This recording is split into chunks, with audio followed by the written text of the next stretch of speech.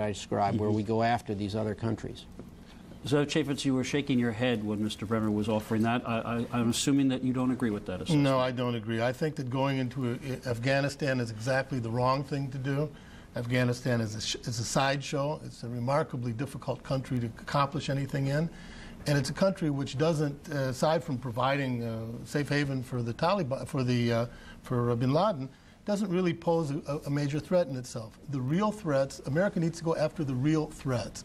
It can't pretend. I mean, it's been convenient up until now to play all sorts of games about what's dangerous and what isn't.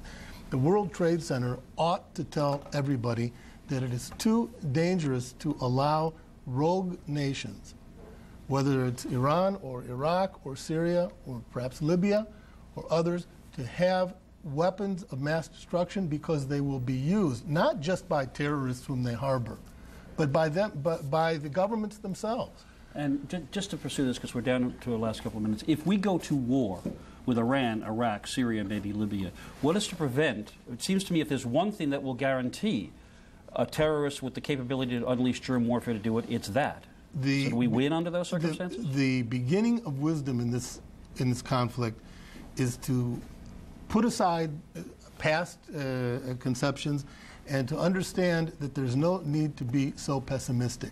If America could defeat Germany and Japan, it can defeat Syria and Iran. And if the Iranians and the Syrians or the Iraqis have weapons, better that whatever happens now and not 3 years from now. Judith Miller, I want to give you the last word, because you were shaking your head when Zev was, at least we didn't book a panel where everyone was in agreement. So I'm going to ask you to cap this by answering the question that I asked Mr. Bremer. How will we know when we've won? What does it mean to win? I think I have to agree with Jerry Bremer that it's we'll never be able to just declare victory, but I think you will see that there will be no more attacks like the attacks we've seen. And you know, nobody's a soothsayer. We cannot determine how this long struggle will come out, but I do know that it's going to be, I think it's going to be a very long struggle indeed. Tough conversation for a Friday night, but this has not been the usual week we have been used to. Thanks very much to my guest, Judith Miller of the New York Times, Zev Chaffetz of the New York Daily News, and then Washington L. Paul Bremer, former Ambassador-at-Large for Counterterrorism in the Reagan administration. And Mr. Bremer, we hope that the miracle can happen with your colleagues. Thank you all for joining us. Aaron Brown, back to you. Jeff, thank you very much. It's the bottom of the hour now. Let's take a look quickly at some of the latest developments for those of you who may just be joining us. Some things have changed along the way as well. Searchers have found the cockpit voice recorder from the hijacked plane that crashed in Pennsylvania on Tuesday. Much information is possible there. Rescuers trying to reach the World Trade Center through a train tunnel that goes under the Hudson River from New Jersey were thwarted tonight when they found that the last 500 feet was flooded to the ceiling. They were hoping that there might be some survivors in the train or in the tunnels on those lower levels, but that is not to be. Two men said to have detailed knowledge of the terrorist network are taken to New York from Texas tonight. They were taken from an Amtrak train. They were armed with box cutters and without legal ID. And late tonight, the House of Representatives followed the Senate in passing a use of force resolution. It is a resolution that gives the president a green light to use military force to go after the terrorists, the masterminds, and those countries the president believes harbors them. One dissenting vote there. And observances of a National Day of Prayer and Remembrance continue tonight. Earlier, many of the giant marquees along the Las Vegas Strip went dark in tribute to the victims of Tuesday's attack. I want to show you a couple things here. I'm sorry, they're just getting organized a bit. These are pictures we just got of the excuse me, Ground Zero area. This was shot by FEMA, the Federal Emergency Management Agency, today. And you see the rescue workers moving in. I think as we get a little, there we go, we get a much better sense of two things, it seems to me: the extent of the damage and the broadness of the damage as well. And you also get a sense of the people who are working there, the fatigue on their faces and the rest. These are pictures that were shot, as we say, by FEMA as FEMA officials toured the area today. They came in around the time the president came in. Now a series of still pictures. This is in the moments after the first plane hit the first tower on Tuesday. These were taken in tower number 1. As you see people coming down the stairwell trying to get out.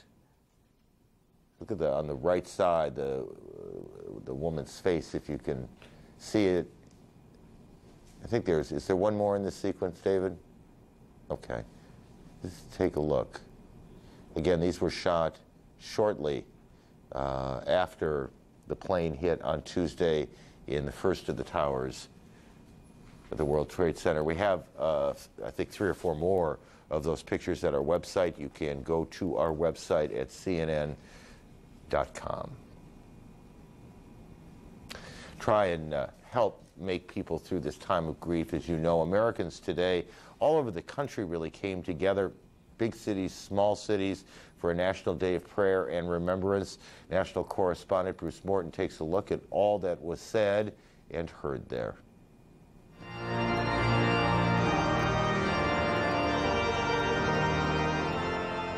Church services everywhere.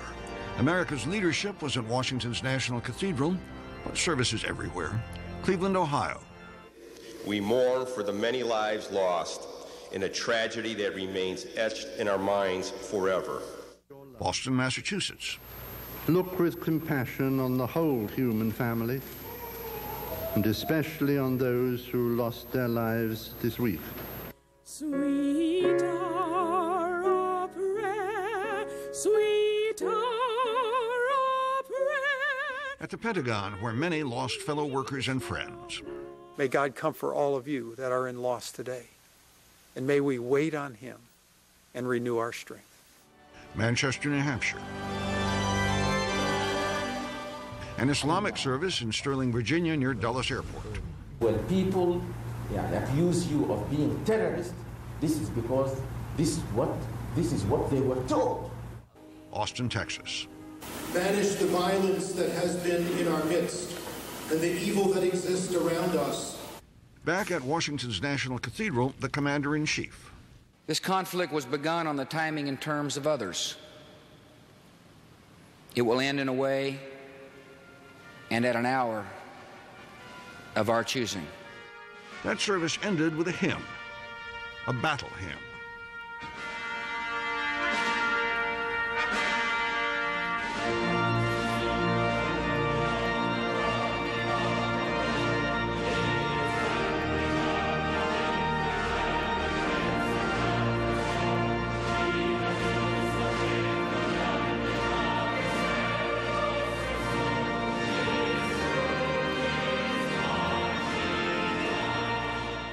Bruce Morton, CNN, Washington. This tragedy has been, we suspect, especially difficult for the many millions of Arab Americans in the country. There has been a considerable amount of harassment of them. This is a very difficult time. They, too, in many places in the country, gathered to pray in this National Day of Mourning and Remembrance. CNN's Richard Blystone on the New York Muslim community now.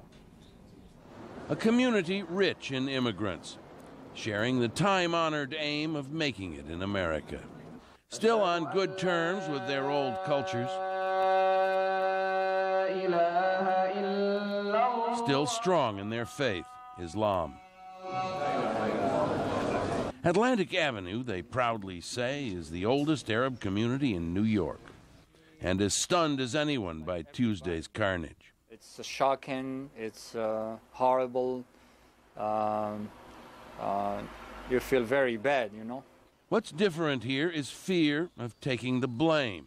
All Arab American and Muslims in this country that resides and live and make their living in this country are as good as American as anyone else that came from all over the world, and they love the American flag just like anyone else, and they have nothing to do against this country, and this is one of the reasons we are living in this country. Nonetheless, Atlantic Avenue today is keeping a low profile, lest the rash of slurs and slights and insults get more serious.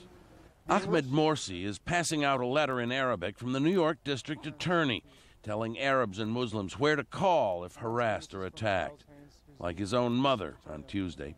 She was spit at, go back to your country, die, this and all these different slurs and different, my mother. Islam is a religion of tolerance, says the Imam, Abdul Rahman Tafa, a religion that forbids ignorant wars between nations. Muslims from 22 nations come to pray here. We all feel the pain of what happened, says the Imam, and he asks, please give blood, money, whatever you can to help victims of the disaster. But if the attackers were Muslims pursuing what they saw as a holy war, did Islam attack America? Jihad is for defense and defense only, he says, and anyone who preaches otherwise doesn't know Islam. The Quran says if a man murders another human being, it is as though he killed all humanity. This Friday service ends with special prayers for all those who were killed, including at least 50 Muslims. Richard Blystone, CNN, Brooklyn, New York. One of the things that seems to be binding all Americans these days, no matter their backgrounds in the aftermath of this tragedy, is a renewed sense of patriotism. We came across a statistic today that just since Tuesday, Kmart and Walmart, these two giant retailers, have sold about 500,000 American flags. Obviously, many other flags have been sold as well. It would seem that many people feel that there is no other place to turn, that the flag is the one thing that connects them all and makes them feel a little bit better in a very difficult time. Here's CNN's Ann McDermott. You might take this guy for a loony in better days, but these are days of rage. Our people, this is our people, this is our land, this is our way of life. And the people below are with him. And in a way, so is Arthur Jagle, who heard and saw things this week he could not take in. They were unbelievable. I thought that it was just a dream, but it wasn't. He is glad to know, though, that others are doing what he's doing this day, flying their flags. When they can find them, this man wanted a big one. Well, unfortunately, it's all they have left. But Rose Tibbs didn't care what kind of flag she got. Too sad to care. You know, it breaks your heart. It breaks your heart to think that people have so much anger and hate in their hearts that they could do something like this. She took her flags back to work, handed them out to her office mates, and then they watched TV. A prayer service was on. People seem to want prayer these days, hoping perhaps that God will shed his grace on them. But America, meanwhile, is opening up its heart and wallet. These radio stations collected more than $100,000 for victim relief in just a couple of hours. And here, too, they show the colors. Something that perhaps seems trivial against a backdrop of so much suffering. But for Michael Maranga, it says what he feels. We're here, and we're not going away. Ann McDermott, CNN, Los Angeles. This week that has been like no other is going to lead to a weekend that is going to be anything but usual as well.